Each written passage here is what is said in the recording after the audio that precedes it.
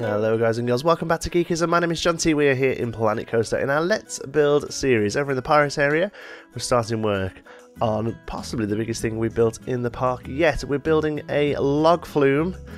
It's going to be very much in the style of the Pirates of the Caribbean ride, which isn't really a true log flume, it's more of a boat ride. But unfortunately we don't have one of those in the game just yet, so we're building a log flume, but in that sort of style, lots of story, lots of set pieces, lots of animatronics as we go through. The main feature is this huge weenie. I know we all love the term weenie in the Planet Coaster community. A weenie basically is a large piece of scenery that is used to usher people into a park. So Disney use these a lot. The term weenie is actually coined by Walt Disney, and they use them a lot to sort of usher people through areas of the park, the castle, Space Mountain, all things like that. So we're starting off with a large mountain, and this is heavily influenced by two other Disney rides actually. First being, well, not really a ride, but Typhoon Lagoon, which is one of the Disney water parks over in Florida, has this huge ship. It's actually more of a tugboat ship in the water park. But it's perched up on top of this mountain. The story is that a huge typhoon has ravaged this beautiful scenic area, and all this flotsam and jetsam everywhere, and there's this huge tugboat sitting on top, and every now and again water spurts out the top of this and it sets off the wave machine. It's fantastic, great bit of scenery, great bit of theming. So I loved the idea of that, and so we've kind of replicated it here using these shipwreck pieces to form a boat. Love how these pieces fit together to create a near enough full sort of shipwreck boat. I think it looks fantastic. So we've done that. Once that's in place, we start building the log flume itself. A lot of it's going to be indoors, which is something I'm regretting now because it's really tricky to build underground. It's the first time we've had to do it properly, and yeah, it's pretty tough. It's pretty tough to get the camera in where you want and to be able to see what's going on. And this video is actually a little shorter than it was going to be because I actually tried to build out one of the set pieces and then I turned the lights off, turn the daytime off, and it looks awful, and water has a weird issue in the dark. It sort of makes all the water go black and all the special effects go black, so I wasn't having the best time with it at all. So I ripped it out, and I'm going to have a little look at it, maybe look at a few other videos of people who have worked you know, underground and stuff like that. But yeah, it's going to be a bit of a long process, this one. I think the log flume is probably going to be about 3 or 4 videos devoted just to this ride, but I'm sure you'll agree it's starting to look pretty good, pretty epic. It's about time we built a big epic ride in the park. We are obviously going to be going into coasters and stuff as well, but the Wild West Park, I always had in my head that was going to be a bit of a sort of kid-friendly area, family-friendly area, because the coaster that sort of fits with Wild West is the Mine Train. That's always known as very much as a family coaster, so I always bear that in mind. Obviously the log flume is a very family ride as well, but Pirates also, we're going to be having a few different coasters. Pretty sure we're going to go with the hybrid coaster, and maybe another one depending on the size and space. Obviously, because this is underground, there's actually a lot of space above it that we could build a coaster over. I think that would work quite well. You'll see at the moment it's just sort of all open, and so where we've cut in to build the thing, but eventually we'll fill all that back in and make it look nice, and you actually won't see much of the log flume from a sort of higher point, so would probably be a good idea to use that as a coaster area. Here I'm trying to make the log flume come straight up into the weenie because I wanted another Disney-fied piece of scenery here, and that is Splash Mountain. In most of the Disney parks there's a Splash Mountain actually, and Splash Mountain is a log flume, proper log flume. It's not a boat ride, it's a full-on log flume. It's themed around Zippity Doodah and oh, is it Song of the South, I think the film was originally called, and the old sort of, it's very sort of family friendly, lots of characters. It's all about Brer Rabbit and Brer Fox, and you know, Brer Rabbit always foils Brer Fox and all this. But the main feature here is this large weenie that the log flume comes shooting out of, and the also other key feature is the log flume carries on underneath the area. So it's you'll see we're trying to do it here. It takes me a couple of goes to get this right actually, because I wanted the path to come quite close to it so people would be able to walk past and see it. Obviously, you know, it doesn't really matter to people in this game. They don't notice rides or anything, but you know, just for a realistic point of view, I wanted that to happen. So I had the idea of building a sort of path upwards, and couldn't really get it looking right, so we end up actually taking this. I probably should have cut this bit of video, unfortunately, because it ends up all being taken away. But the key feature of it is that the log flume goes down and through the ground and carries on underneath a little bit of it, and then slowly comes back up again, which is what we're going to do here. But end up, rather than having the end of the log flume at ground level, we actually take it further down like that. So it ends up being a pretty steep drop, pretty intense drop actually. And then we bring it back up and out.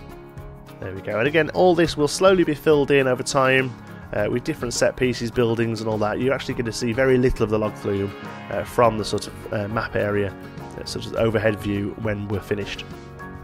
There we go. And then we finally sort of cap that all off with a bit of terrain work there. And there we go, so to make it a decent area. So now it goes in and it carries on much further down. Notice the ship was a little bit fat, I guess, was the word probably when you looked at it from a bit further away, so we just sort of stretch it all out a little. I was having trouble selecting those bits of seaweed. They have a slightly strange collision box on them, but there you go, just sort of stretching it all out so it looks a bit more like a boat. Okay, so the next thing I want to do is take the path a little bit closer, just so it's you know, a bit more part of the experience there, and then we need to start filling in the hole here, pardon the expression. And again, this is very much taken from Splash Mountain. The idea in Splash Mountain is that they're going to, I forget what it's called now, but it's like a thorny patch that it looks like you're going to go into this thorny patch, and we have these great sort of bramble pieces from the spooky theme that I thought, and some dead trees I thought would work really well. And although it's not massively piratey, I just think it sort of caps the area off nicely, and makes it look like from the path at least, the log flume is getting smashed into these thorns and bits of twig, and it's a case of using some of the special effects here as well to again sort of make the whole look interesting. The whole with a W and without, I suppose. Using some of these to pull back a little bit into the and some creosote bushes as well to pull back into the terrain, make it look a little bit more natural, and we did the same around here as well. So there are about 4 or 5 set pieces in this ride. They're going to be, we're looking at having, I asked the patrons what they thought would be a good idea, so we've had lots of suggestions on the patron page of what we can build, and some of the suggestions included a pirate town, shanty town with lots of music and probably a band and all that sort of stuff, which I think is a great idea, and then also going into a pirate battle, and they're finally getting their wish of a Kraken. That's all I ever get asked for, either in live stream chat or Patreon chat, that we've got to get a Kraken in there somewhere, and I think this would be the ideal spot to do it. We're going to have a Kraken battle underneath the ground there with a couple of the pirate ships, and then also a couple of the suggestions suggested sort of like a ghost pirate, sort of pirate jail type theme, and that's actually what we end up doing in this episode once we've finished off this drop here. Originally I really wanted to go for sort of like, you know, ghost pirates, very Pirates of the Caribbean, you know, the whole sort of moonlight and stuff, but I really kind of struggled with, we're a little bit limited obviously with the scenery we've got. There's only sort of 1 or 2 skeleton pieces, and they're very highly themed. One is connected to like a board that you hang on the wall, and the other one is in a cage, so it would be nice to have some skeleton pieces and maybe just sort of you know, bones that we could build our own skeleton out, like a modular skeleton system would be fantastic, so we could do a little bit more with them. So for now we're a little bit limited, but so we basically just kind of build like an abandoned jail, but I may go back in the future if I can get a little bit more inspiration and sort of make it a little bit more sort of ghosty piratey, but obviously we use some of this mist and low lighting and all things like that. Here we set some triggers of water. So you'll see that now when the log flume hits that area, the water splashes up and it looks as if it's just dived straight into a huge puddle. It hasn't actually. It's got about another 15-20 feet to go before it hits the bottom. But it's just a way of, again, sort of creating some movement, some atmosphere that you can see from the path. It takes a while to figure this out. For some reason, oh, that's right. The track here goes slightly up because of autocomplete, and it's not enough to get the log flumes round, so we have to raise that up a little higher, so there's a very slight decline from the top of that hill there into the station. and then they all run around fine normally. I wanted to get them running so I could see the triggers for the water here. You'll see as they get round, you'll see the water. It's a bit tricky to see in the sped up version, but there will be a sort of glamour shot at the end where we can see it.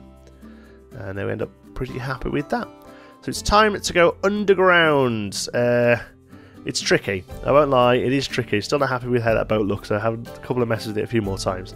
It's time to go underground and start working on some of the jail area, and we knock out the blue as well and turn it into a brown colour, make it a little bit more natural looking. And it's time to dive into that hole and figure out what we're doing. So this tunnel at the moment is just the auto-tunneled area. It's quite shallow.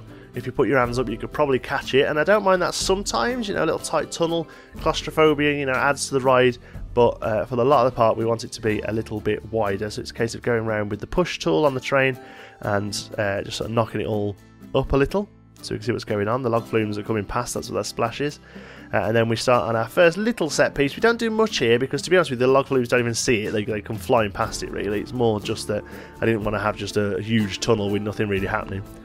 So we open it up, and again we're going for the idea of a jail setup here. And one thing I really wanted to do is use a combination of wall pieces and the natural stone to create a sort of carved away look.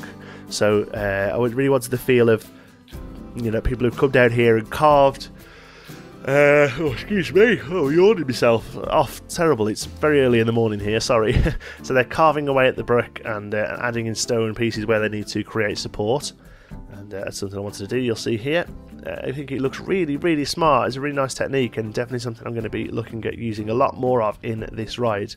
And then we just sort of cap it off with a few window pieces, a few bits of other scenery. These sort of awesome little ringlet things, I love them. I think they look great. Really simple, but a really nice little piece of decoration. A few barrels, and because you know it's a pirate ride, you've got to have barrels in there, and some stocks. So again, it's quite a lightly themed little area. That, like I said, the coat. I realised just as I started building it that the log flume pieces just come absolutely flying past it. So there wasn't really too much point in spending a lot of time there, because even on a ride POV, you're not going to see much. I then thought the idea of, rather than having just a natural tunnel, we could have a brick tunnel going into this next area, so it looks a little bit more formed and a little bit more sort of purposeful. This isn't finished. I just wanted to get the basic layout here so I could see how much space I've got to use at the other end for our main set piece, which down in this area at least, which is going to be the jail. So we need to come back in here, do a little bit more work, tie it into the terrain area there a little bit more. But it actually looks really quite smart, I think. There's a little bit problem with the train here where I've pressed smooth, so I need to go back and just sort of edit that in again, so it looks like it did before. Just take a second. Okay, and then we need to open this area up. So the technique I'm using here then is I'm just sort of digging in with the push tool, and then once I've got a little bit of land I can purchase on, I'm using the flatten to foundation, and that creates a really nice sort of flat cave. Which we can use for our set piece. One thing I noticed was right near the log flume, it struggles to flatten them out a little bit, creates these peaks, and I actually thought they look quite smart. They could look like stalactites and stalagmites, so we actually go back and add a few of our own ones of those as well. So again, we're using the same sort of technique here of a combination of the brick wall pieces and the terrain itself to make it look like a carved in wall. And we start working here with a couple of jails. Whether or not animatronics are going to go here in the end, I'm not too sure. There isn't at the moment, but I do feel like at the end it looks a little bit sort of stale. It needs a little bit more movement, so I may end up coming and placing a couple of animatronics here, try and find the best ones that fit. The problem is, as we've said before, a lot of the animatronics in this game are combative, and you know the guys in jails wouldn't have guns or anything. You know, we want somebody. Ideally, we'd like something from Pirates of the Caribbean where there's the guy standing there shaking the bone at the dog. You know, but you know, obviously that's probably verging on copyright, and maybe why you don't see that sort of stuff in the game already. I'm not sure. We need to do a bit of work here to get the floor tied into the terrain. It's a little tricky because it's quite near the ride, so we do a little bit of work with it, but then we have to go in with individual rocks and place them to fill in the gap between the ride and the floor there. So again, we're using a couple of the skeletons here. It really would be nice to have some more options for skeletons. Like I say, a set of bones that we could modularly place ourselves would be fantastic. The other one here you'll see is there. It's on a wooden block. You can knock the wooden block into the floor, into the wall, so you get more of a just sort of skeleton lying. They still have the chain on them, but I kind of think it just looks like handcuffs kind of works. A couple of swords and a bit of rigging. I don't think we actually end up placing that down, but there isn't really much else we can add in here. So any suggestions that we could use to just sort of spruce this area up a little, make it a little bit more sort of dynamic, that would be great. With the lighting, it looks pretty smart when you come through in the dark, but I just feel like it could do with a little bit more going on. Perhaps I will just drop a couple of animatronics with guns in here to make it look a bit like a jailbreak, as opposed to a sort of ghost abandoned jail sort of thing that we've gone for here.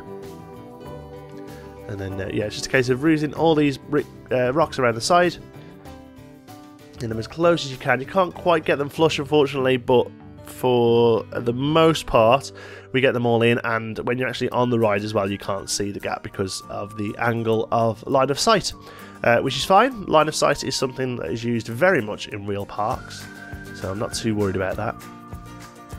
Talking of real parks, Theme Park Theory is coming on nicely, but as I said before, I've got the possibility of getting some actual footage from a Disney park, so whether or not it comes through or not, we're not too sure yet, but we're working on doing that, so I'm holding out because that would be fantastic if I could get some real footage that's specifically been filmed for what I'm talking about, rather than having to try and find stock footage or just sort of images online. So I'm doing a little bit of hold on those because I want those to be really great quality for you guys. And I'm sure you'll be okay with waiting a little in return for them being a bit better quality. A couple of dusty bits here. Dusty bits, I said she's a country and western singer, isn't she? There we go. They come down there just to sort of create a little bit of movement. And the last bit is a little bit of lighting. We don't do too much with lighting here.